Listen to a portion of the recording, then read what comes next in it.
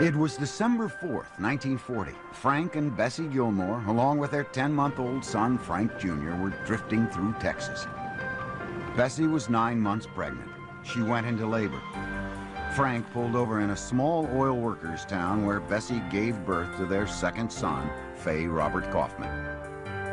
Kaufman was just one of many aliases that Frank Gilmore used to throw people off his trail. He was a so-called 100%er. He sold ads to non-existent magazines and kept 100% of the profits for himself. Bessie was appalled that Frank had named their son Fay, so 2 weeks later, as they resumed their aimless trek, Bessie changed the baby's name to Gary Mark Gilmore. The next 8 years proved to be hard ones for the Gilmore family. They moved from town to town. Bessie had a third son, Galen. Frank was abusive, drank too much, and often wound up in prison. When Gary turned 8, Bessie forced Frank to settle down in Portland, Oregon, where he sobered up and created a legitimate publication called the Building Code Digest. He traveled frequently on business, a good thing for Gary and his brothers, because when he was around, they never knew what to expect. The children got beaten frequently for no reason or what he considered a good reason. Sometimes he would even sneak up behind them and hide behind the door when they came in and just attack them for no real reason. Frank's beatings varied from spanking to hard blows with razor straps, belts, and sometimes clenched fists. Bessie wasn't immune from Frank's rage either. He often beat her in front of the kids. But above all, it was Gary who suffered the most from his father's physical and verbal abuse. There was something in Gary that reminded my father, I think, of disappointments in his own past, and I think reminded him of his own rage. Gary received a good deal more of my father's anger than any other person in the family. In 1951, when Gary was 11, a fourth son, Michael, was born. Soon after, they moved again to Salt Lake City. There, Gary became involved with a group of neighborhood thugs. They introduced him to cigarettes, alcohol, and shoplifting, and he was hooked. After only a year, the family moved back to Portland, and Gary began spending much of his time at nearby Johnson Creek. At the tender age of 12, Gary was already getting drunk and playing hooky from Joseph Lane Grade School, where he was known as a delinquent with a hatred of authority. The people I taught with who had known him felt that he was volatile and would have easily exploded if anybody had pushed him, so they didn't. They didn't push him to do his homework or anything else. They just, let him sit in his desk and do what he wanted to do, and which is what he did. Gary loved the attention he got from being rebellious. He liked to impress friends with his bravado. One of his favorite stunts was to stand in the middle of a railroad bridge with a train barreling down the tracks. Just seconds before being crushed to death, Gary would run to the end of the bridge and jump to safety. At age 14, he dropped out of 9th grade at Franklin High School and hitchhiked to Texas with his parents' permission. They thought the trip would do him good, let him sow his wild oats. Gary only stayed in Texas a few weeks. He ran an illegal poker game and used his winnings to buy sex, alcohol, and drugs. The thrill soon wore off, and he returned to Portland, where he started a car theft ring. In May 1955, he was caught, and his father came to his aid, hiring an attorney for his delinquent son. Gary got off with a warning from the judge.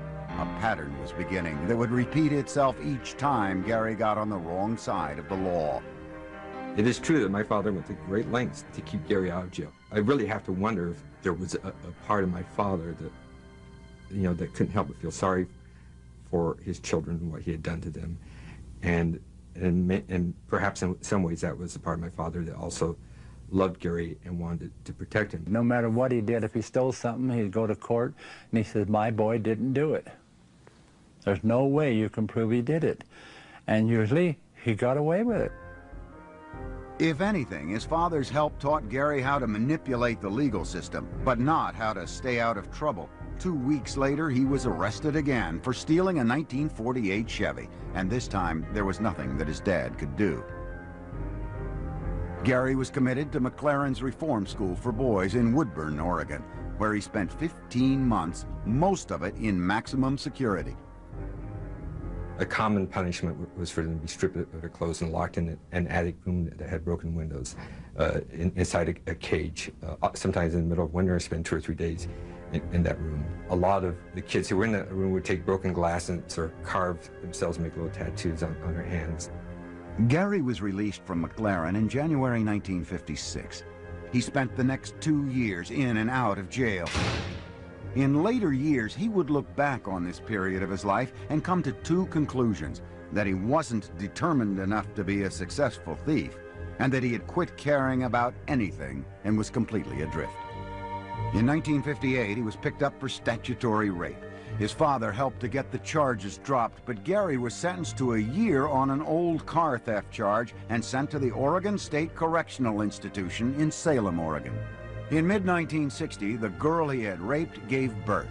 Gary's parents told him falsely that the child had died. He would never learn the truth. And that wasn't the only secret his parents kept from him. It was in prison that the issue of his birth certificate surfaced. Prison officials could only find records for Faye Robert Kaufman, and neither Frank nor Bessie cared to explain the discrepancy. So Gary began to doubt that Frank was his real father. He really wondered, where did he come from? I think it was kind of a torturous thing for him to not know where he began. He didn't know where he's going either, evidently. He was written up for 23 disciplinary violations, and time was added to a sentence for bad behavior.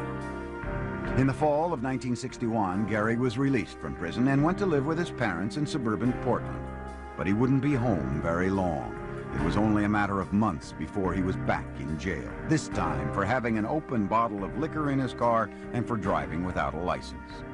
While he was serving his time at the Rocky Butte jail, his father died of cancer. Gary went berserk.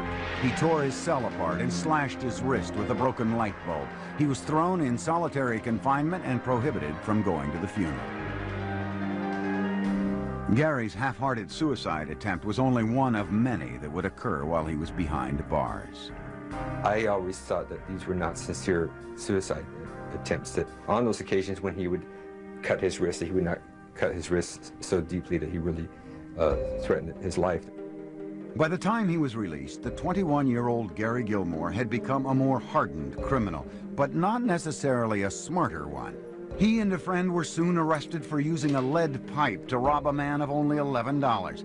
Gary could now add assault to his already impressive rap sheet. Prosecutors saw a repeat offender with an unwillingness to rehabilitate himself. They argued he was a danger to society. The judge agreed. In March 1964, Gary was sentenced to 15 years at Oregon State Penitentiary, a severe prison term that year after year would fill Gary Gilmore with rage. Rage against the world and himself. Enough rage to turn him into a killer. It was a hostile 24-year-old Gary Gilmore who entered the Oregon State Penitentiary in 1964. He was violent, suicidal, and more disruptive than ever before. He was a warden's nightmare. He is like the bad dream of every prison administrator. He's going to break all the rules. He is going to defy authority. He will assault people. He will use drugs, drink alcohol, anything he can get his hands on. And he was truly an antisocial personality. Gary found life in prison unbearable. The constant racket and the lights glaring 24 hours a day were driving him mad, an experience about which Gilmore would later reminisce on tape.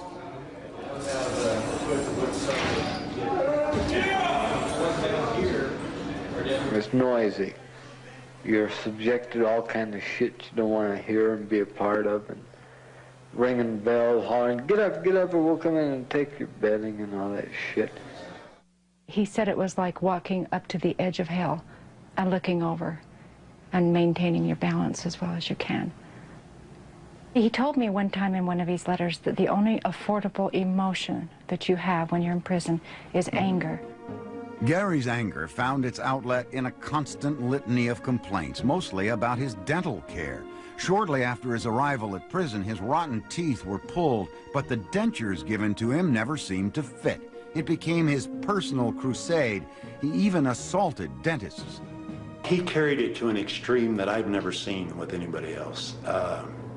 That was his cause, and you know, he rallied around that, and this went on for months and months and months. They don't fit, they don't work right.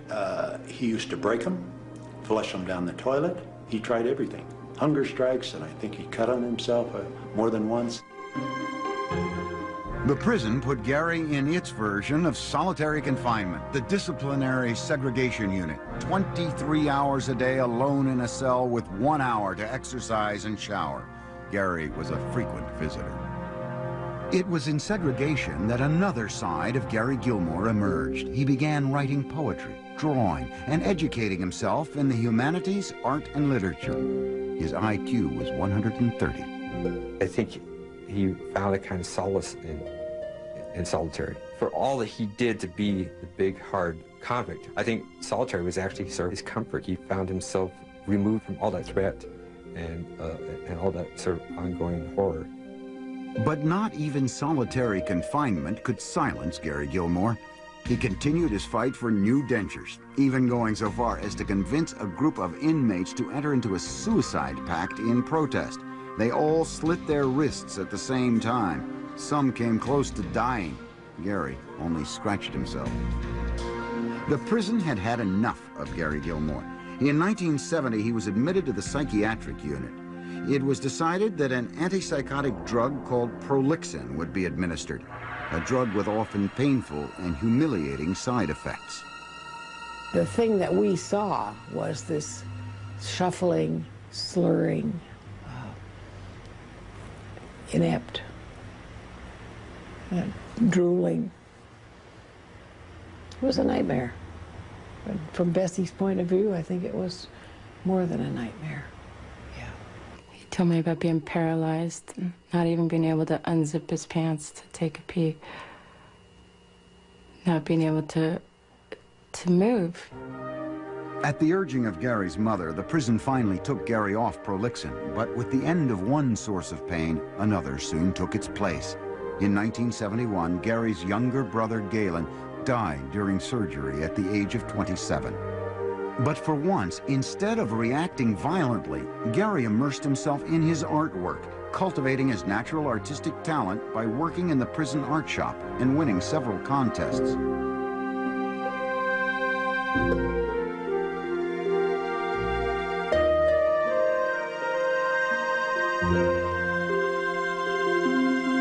As a result of his artistic success, Gary was granted a rare chance to make something of his life. He was released from prison to attend art school at a community college. But as he had done many times before, Gary threw away his chance. He robbed a gas station at gunpoint. He was immediately arrested and taken to the Multnomah County Jail. A couple of days later, in another failed suicide attempt, he slashed his arm and stomach. In February 1973, Gary was sentenced to 9 more years and returned to Oregon State Penitentiary, where he became increasingly more violent towards prison guards. Officials decided to put Gary back on Prolixin, the drug that had turned him into a virtual zombie 3 years earlier. He begged for an alternative punishment and got it. Gary was transferred to Marion, Illinois, a maximum security federal penitentiary better equipped to handle disorderly inmates. But he wouldn't be there very long. He started writing on a regular basis to his cousin Brenda in Provo, Utah, expressing regret for all the time and freedom he had lost in prison. A year and a half later, a deal was struck to parole him into her custody. In April 1976, Gary flew to Salt Lake City. Brenda met him at the airport. He carried everything he owned in one small athletic bag. I thought that was sad after all those years. To put your whole life into a bag smaller than a grocery bag seemed to be quite a loss. And Gary was missing more than material possessions. After spending almost half his life behind bars, he lacked the skills needed to adapt to life on the outside. He was impatient and became easily frustrated. His uncle Vern tried to help. He gave Gary a job at his shoe repair shop, but Gary was easily distracted. Every girl that walked in, he'd whistle at them, you know, and everything else. I had to talk to him every day. You don't do that. Well, did you see? Yeah, I seen it. But you don't follow it, you don't chase it, you don't whistle. He didn't like that at all. It wasn't long before he saw one girl he just couldn't resist, Nicole Barrett, a 19-year-old mother of 2 children who had been married and divorced 3 times. The attraction was mutual, immediate, and overwhelming. Within a week, Gary had moved into Nicole's home in Spanish Fork, a small town near Provo. Gary was like a teenager with his first real crush. We just started having a lot of fun together. Just the littlest things were meaningful. It's like this person has just started living, and everything was new, and everything was an experience. It was fun. Gary and Nicole drank heavily and smoked marijuana. Gary's cousin Brenda worried that Nicole, who was half Gary's age, was a bad influence on him. She thought Gary's blind love could only lead to trouble.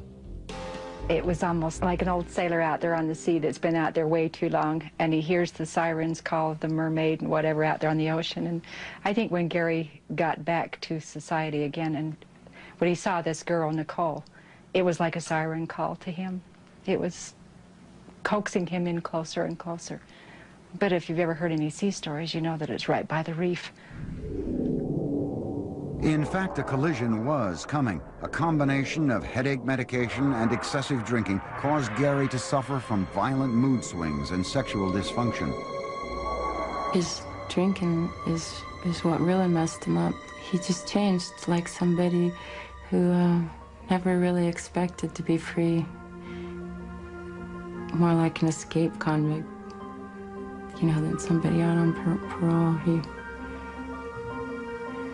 just felt like he was just going to live it up and do whatever the hell he wanted to do. Including shoplifting. Gary would steal beer, cigarettes, and anything else that caught his eye, even guns. In late June, he brought a bag of stolen guns into Nicole's house. It scared the hell out of me. It felt like, you know, the beginning of the end. He was just running into too many walls, and he was going to lose it. And I didn't think he would go peacefully. I thought he would do something really crazy this time. Nicole did what was probably the smart and reasonable thing to do, which is that she left Gary. The 35-year-old Gary Gilmore was devastated, and all the anger of his prison years boiled up to the surface. A week later, Gary's blind passion for Nicole would unleash itself as blind rage. The result would be deadly. After 2 months of a passionate but troubled relationship with Gary Gilmore, Nicole Barrett left him and moved out of the house. It was an act for which Gary's life experience had left him hopelessly unprepared. He spent a week looking for her, to no avail. Gary was becoming more and more unhinged. He truly loved her and needed her and had to have her, and I think it was the last possible loss that he felt his heart could stand. On the evening of July 19th, 1976, Gary drove within a block of the Sinclair service station in Orem, Utah, just outside Provo. He parked his truck and walked toward the station.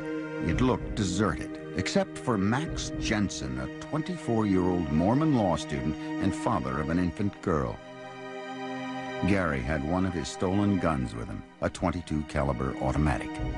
He approached Jensen and demanded the money in his pocket and the coin changer around his waist. He led Jensen to the small bathroom near the office, put the gun to Jensen's head, and made him get down on his knees.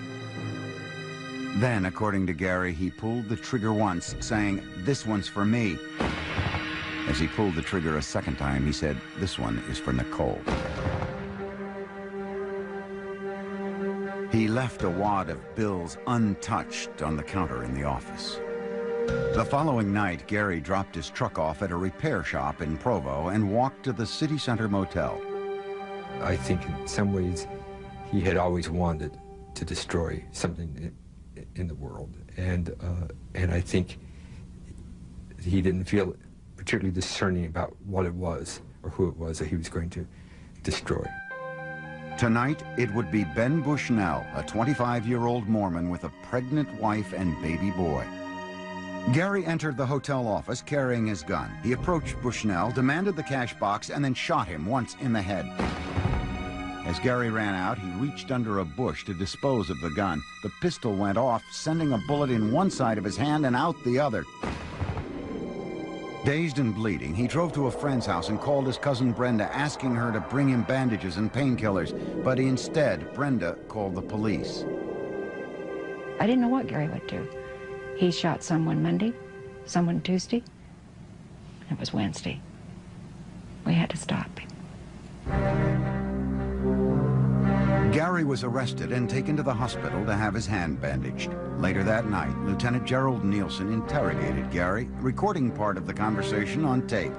Gary denied any involvement in the killing and asked Nielsen to check out his alibi. That's what happened. I know you don't believe it. I already know what happened. I really don't. I think you did, and I can't understand why you ended up shooting people. I killed anybody. I didn't, like I told you, I didn't, here's where I was at in the middle. But if I go check on these people, they still believe BS. They won't. You sure?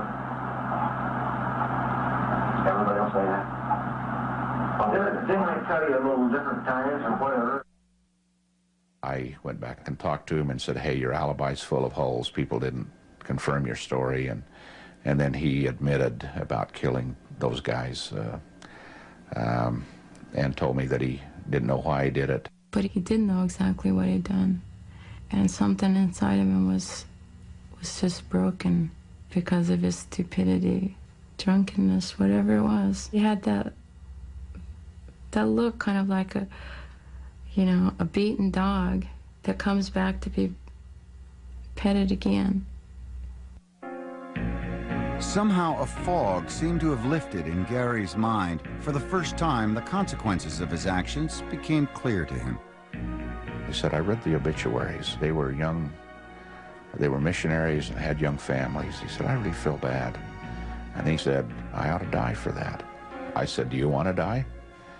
And he said, do you want to die? And I said, no, I don't have any desire. And he said, I really don't either. But he said, I ought to for that. I'm afraid that I'd do it again. The state of Utah felt exactly the same way. In October 1976, Gary went on trial for murdering Ben Bushnell at the City Center Motel. It took the jury a little over an hour to convict him of first-degree murder. He was sentenced to death. The judge set November 15th, 1976 as the date of execution. Gary Gilmore had only one more decision to make. Would he prefer to be shot or hanged? Gary said he would rather be shot. He thought a hanging could be more easily botched. His two attorneys tried to appeal the sentence, but Gary promptly fired them both and waived his right to a review of the case. His other option was spending the rest of his life behind bars, and that seemed to be quite unbearable. He had had a taste of being out for a length of time, and he couldn't go back anymore. He knew it. Despite Gary's wishes, a struggle was beginning between a legal system reluctant to mete out its own punishment and a killer hungry to accept it. Just 3 months before Gary's sentencing, the U.S. Supreme Court had laid down new guidelines for capital punishment. Gary Gilmore was about to be the first test of those new guidelines, and if he got his way, the first person executed in the United States in 10 years. Over the next few months, his story would make headlines around the world as he challenged the legal system to carry out his death sentence. When Gary Gilmore was sentenced to death in 1976, it became the media event of the year. Not only was it remarkable for someone to accept the punishment and express a desire to be put to death, but the United States had not executed anyone in 10 years. Suddenly, every newspaper I picked up, every major magazine I picked up, had a face of my brother on it, and the worst aspects of our private history were now sensational news for the world. But for security reasons, officials at the Utah State Prison where Gary was being held on death row denied the press access to Gilmore.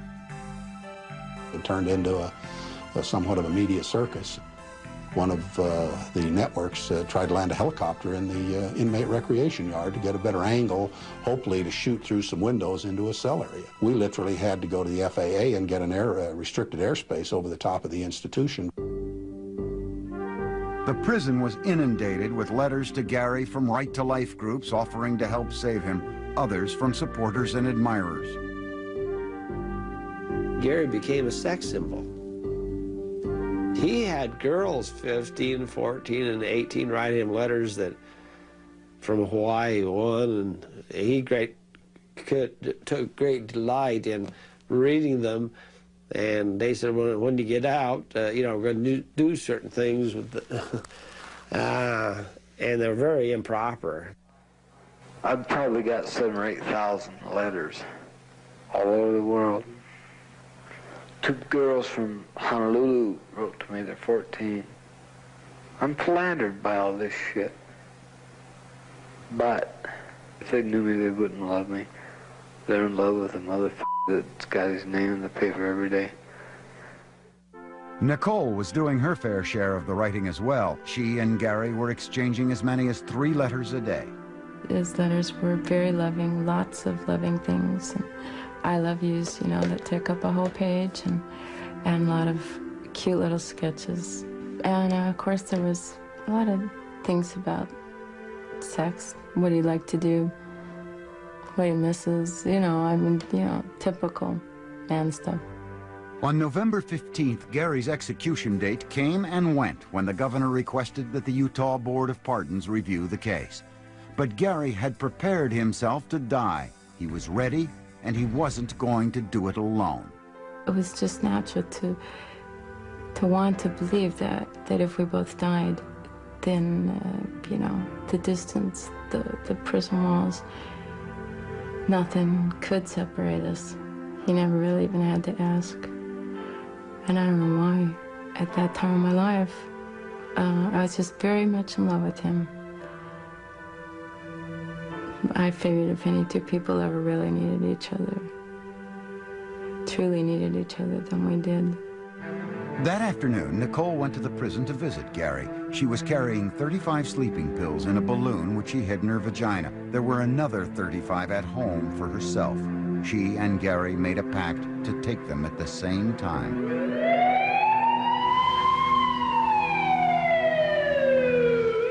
Both Nicole and Gary survived. Nicole was committed to a mental hospital, and after a few days, Gary was returned to prison. All contact between the two was forbidden, and Gary began a hunger strike in protest. The suicide pact added fuel to the media fire. TV networks in Hollywood were vying for the exclusive story. Through his Uncle Vern, Gary made a deal with a film producer, Lawrence Schiller. I sold the rights to the book, the movie, and the stage play, and the TV rights, and everything for $50,000. I didn't know any better. I felt that the whole machinery of the situation, in terms of many people involved in the legal process, many people involved in the commercial process, and many people involved in the media, I felt like there was this massive machine, this train, and the only place that train could end up was when Gary died. And Gary was about to get another chance to fight for his death. On November 28th, he appeared with a new attorney before the Board of Pardons.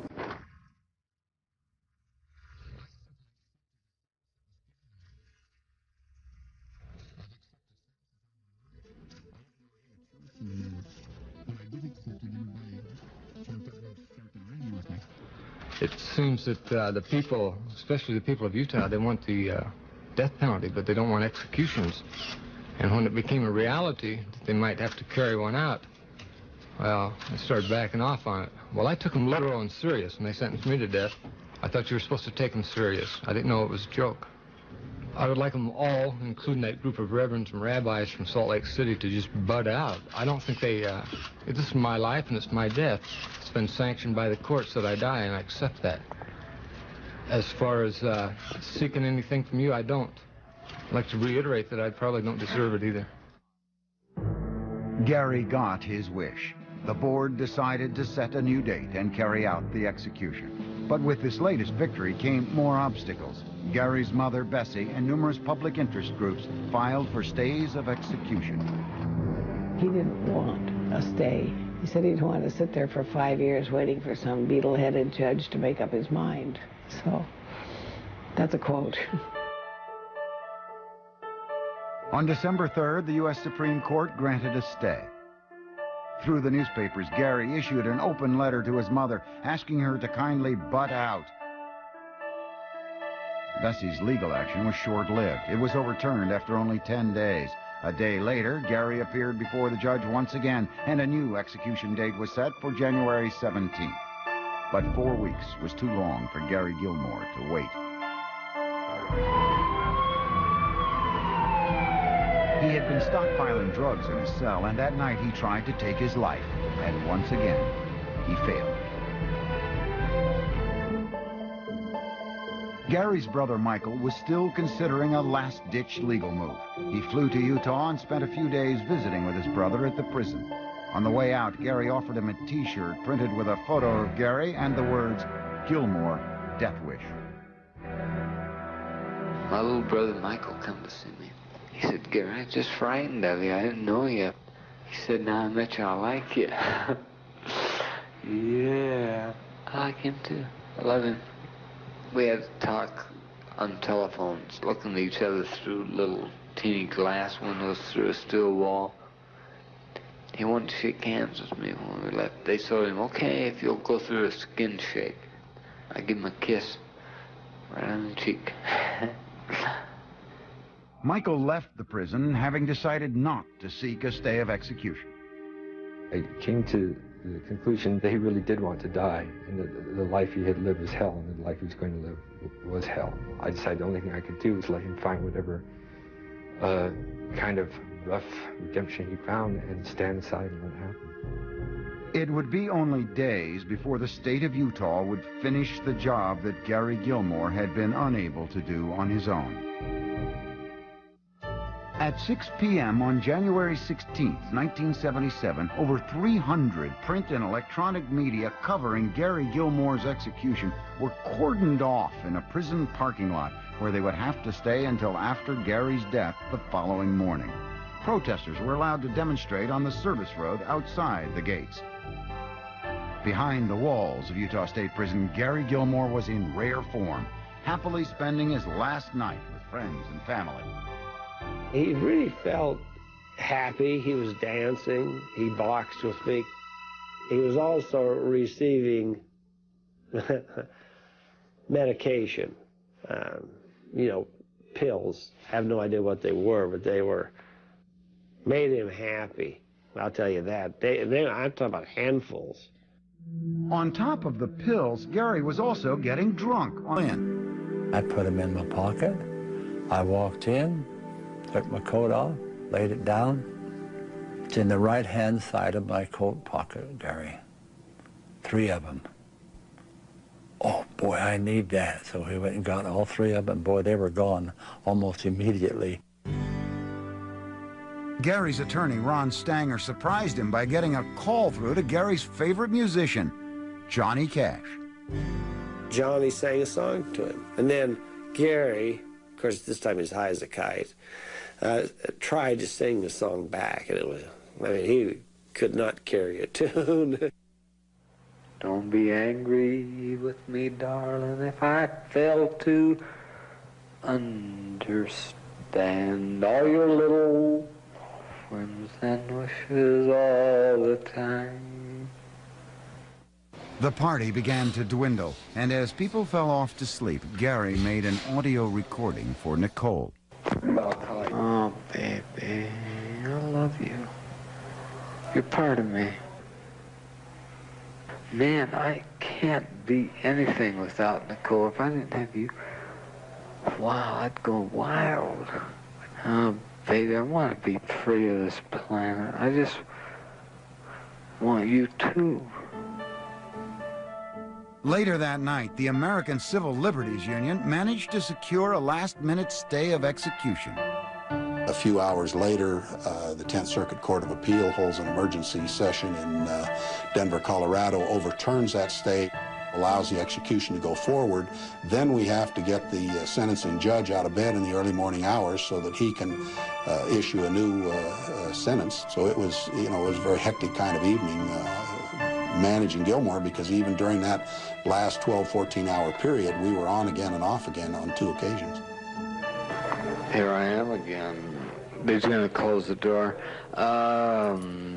Man, they just come and told me that they still may execute me. Nicole, I want to be executed. I want to be dead. I want to be out of this f***ing shit. It's been a bum life. By 7:30 a.m., the execution was back on. Prison guards escorted Gary, Vern, Lawrence Schiller, Gary's lawyers, and 2 clergymen to an abandoned cannery behind the prison. Gary was loosely bound to a chair with padded nylon straps. He sat facing a gray muslin curtain only 25 feet away. There were 5 small openings for the rifles. A paper target was pinned over Gary's heart. Even in the last minutes of his life, Gary Gilmore showed no fear of death. Strapped to the execution chair, he jokingly offered to arm wrestle his uncle. He says, "Let me try you just one more time." "Oh, Gary, I can pull you right out of that chair."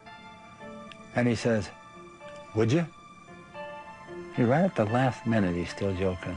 I was the last one to see him, and I was terribly emotional. I mean, I was in shock. And I went over and, you know, gave him a hug. We were all lined up in a half circle, and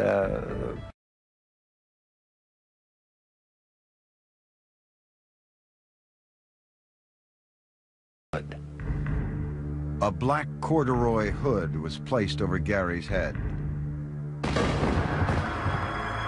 when they shot, I looked over and I seen that blood come out of his shirt, and it runs slowly, very slowly, and it was almost black down his shirt and just dripped on the floor. I would like to say at this time that Gary, my nephew, he died like he wanted to die, in dignity. When I talked with him in the wee hours of the morning, he did express thanks for many of the things that happened to him, and he expressed sorrow for the deeds that he did. I went out to my mother's trailer where she was living because I wanted to be with her at the time it happened. Somebody brought in the newspaper right before it was supposed to happen, and the execution had been stayed overnight. Turn on TV and the news flashing across the bottom of the screen would say the execution had just taken place. That morning, Nicole was still being treated at the mental hospital following her suicide attempt. All of a sudden, I saw his face. It came up and it was contorted with pain. I mean, it just jumped up at me. It just scared me. And then the doctor came in right after that and said that Gary had just been shot. Immediately after Gary's execution, most of his organs were donated for transplant. His body was cremated and the ashes sprinkled by plane over Spanish Fork, Utah, the small town in which he and Nicole had lived together so briefly. The $50,000 from the sale of Gary's life story was divided among family members. Some of the money was given to the wives of the 2 men he had murdered.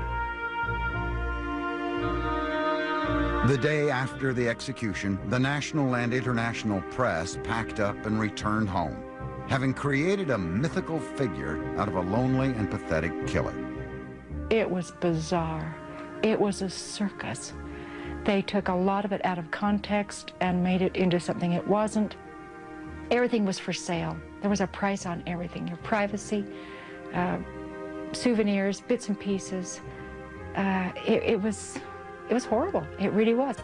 Gary basked in the limelight while he could. By challenging the system to carry out the punishment it had imposed, he was finishing the battle that had begun with his father's abuse more than 30 years earlier. In a strange way, Gary Gilmore had won a victory. He referred to a passage from Nietzsche, the paraphrasing which goes that there must come a time in man's life when he is willing to arise and meet the history of his moment. And I think that was part of what Gary saw. Here was a way not to die in anonymity. Here was a way to die with some kind of conquest. It was also a way to die that would turn the screws on the system of authority that he had come to hate and resist and fight against so much. But it was a victory that was costly to others. Gary Gilmore managed Max Jensen and Ben Bushnell, the two hard-working young men who died at his hands. They're completely lost. Their families and their loved ones are completely lost in the history, the 20-year history of Gary Gilmore. And that's a real tragedy. It's a tragedy for us as a nation. It's a tragedy for us as individuals that we opt to hang our hat on the Gary Gilmores of the world and forget about the Jensens and Bushnells. It's tragic.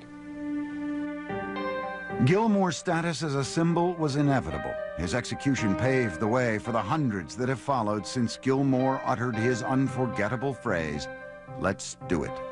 There was a way in which, with Gary, a certain kind of modern history began. The history of increasing lack of willingness to look at how violence and murder happen in our lives and try to comprehend it. We are at a point where we don't want to look at those things and understand them. We are at a point where we want to shut those things out and punish them. And the worst result of all is that because of that approach, that increased desire for punitive measure, we will see a world in which there are many more Gary Gilmores than we would ever like to imagine. You walked home with her every night, for years, dreaming of the moment. The moment science would lead you to him, and you could finally let her go. Cold Case Files. Next on A&E.